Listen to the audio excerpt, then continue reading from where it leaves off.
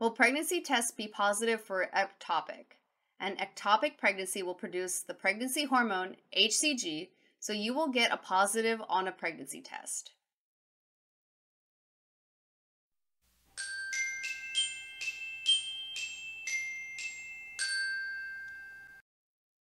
How long can an ectopic pregnancy go unnoticed?